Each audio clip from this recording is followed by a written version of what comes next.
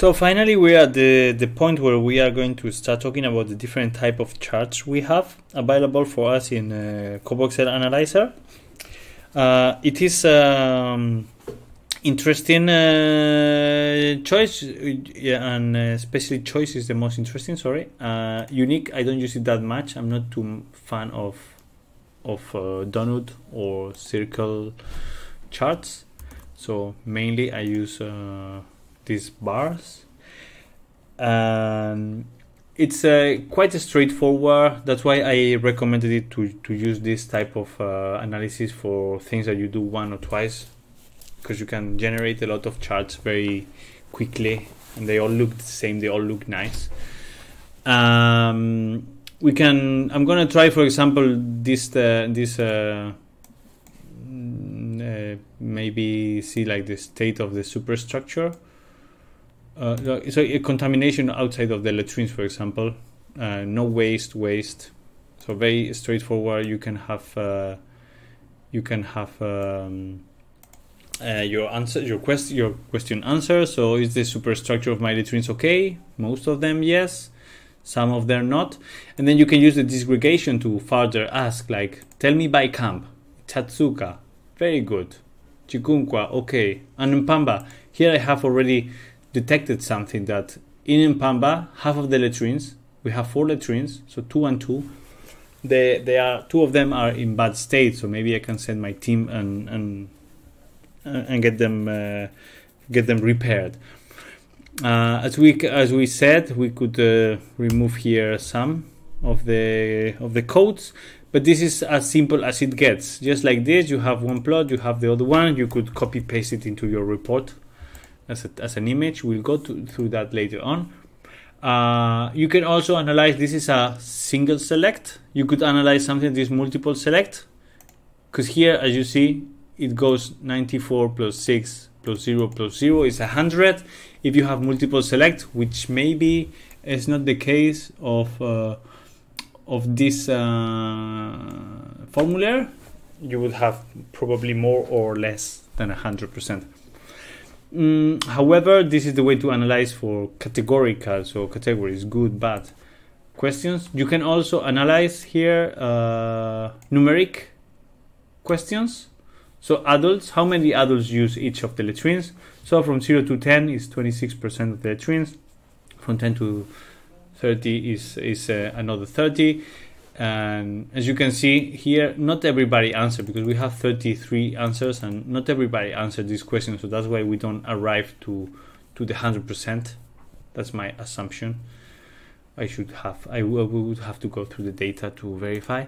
And then is where the number grouping comes handy. You can have different groups as described in the configuration tab. Here you can have more. So you could have select from 0 to 10, 10 to 20, 20 to 30, or you could even have like this one or this one. You can choose the one that you think is best for you, and if not, you can also create a lot of other models for your grouping. This is basically what you can do with this tab. Choice is quite powerful, it's quite quick, and you don't need a lot of hassle just to get your plots ready to be copy pasted into your report.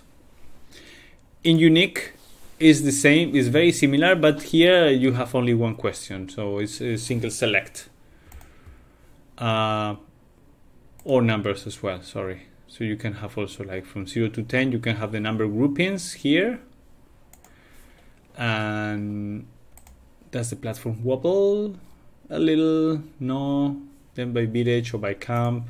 You can again disaggregate by whatever you want. So that's the platform wobbles in the latrines with no waste. Maybe a little bit. This one, no. So it's pretty much the same. I don't like pie charts. I just have to say that I always prefer charts like this that go always to 100%, from 0 to 100, and then it's more straightforward for me to see.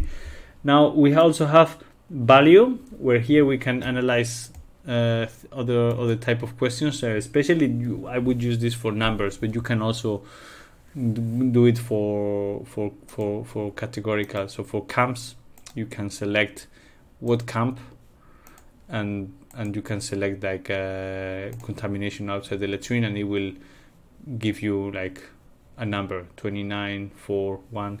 But usually I would just use it for things like number of liters that you are procuring of water per camp, and then it will give you like numbers. In this one, maybe it's not the best choice because we only have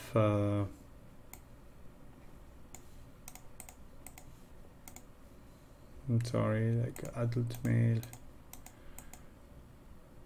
numerical function, and then by camp. Okay, so here we have like in how many adults male we have by camp, and this is where we are calculating the average. So average of everything is 7.5, and then in Satsuka we have 20. In this other one we have 11, then we have 6, then we have 3, then we have 4, and then all of these are empty because we have not collected any information in these camps yet, probably. So this is where we have the value checked. We can have the median, as I said before. It doesn't have to be the same, and in this case it's very much the difference. The minimum 3,886, and the maximum 30,24,16. Again, usually I prefer to have the average. You can go ahead here and click by other type of by location, for example, if you want. So you can have latrines in the village and in the camp, and they may have different distributions, which they do. For example, here in Mpamba, it's different. I forgot to mention that here you said Satsuka and Kango, but here you have only numbers in these small plots because there wouldn't be a space to type everything. So you just have these numbers. You can include or exclude zeros in the calculations, and you can also exclude the negatives. So apparently here it changed a lot when we excluded the zeros. You see? Although 0, it's a number. It's not that this empty data, so I wouldn't exclude them from this count, because if it's 0, it means that there is nobody. Then I'm going to go very quickly through rank, score, and compare. Rank, score, and compare. I have to say I don't use them all that often. I'm not that versed with them. Most of my calculation I do it straight away with unique, with choice and value mainly. Rank, score, and compare. You need to set up your form in a particular way. I will send you the link in of how to set it up, because there is a website called Mobile Data Collection Toolkit done by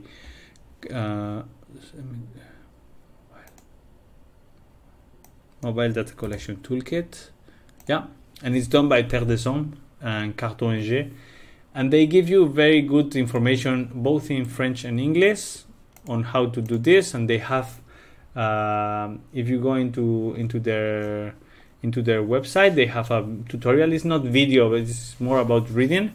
But you can have analyze your data and go to analyze your data with Kobo Offline Analyzer, and then you will have here how to use this data. I will put the link in the video.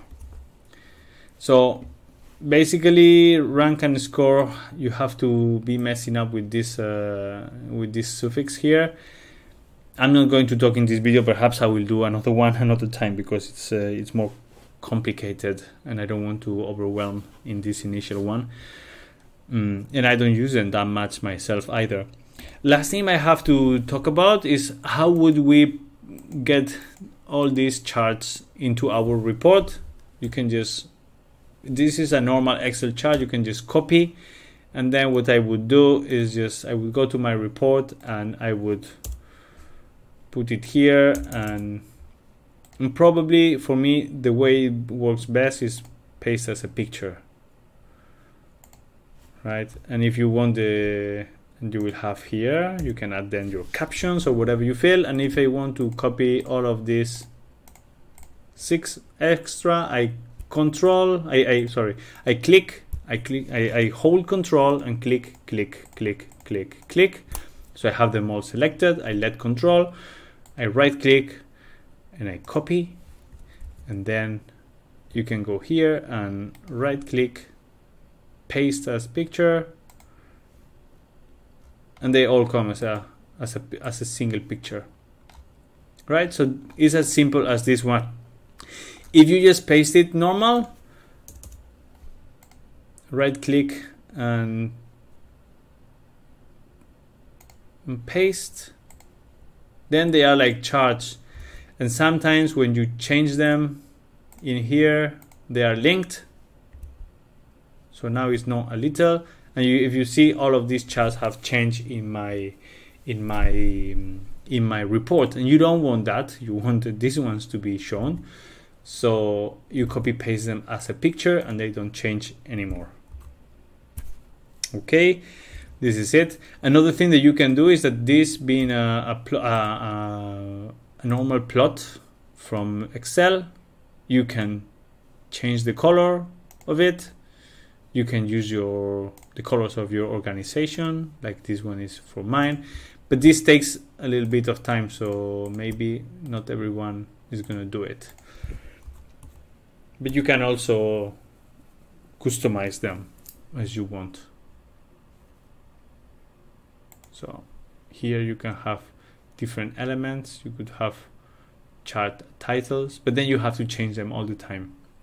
You could have the data labels on it, but you have them already on top, so it's a little bit not so neat. You could get the legend, but it's not so needed. And the grid lines, you can remove them, have them or not.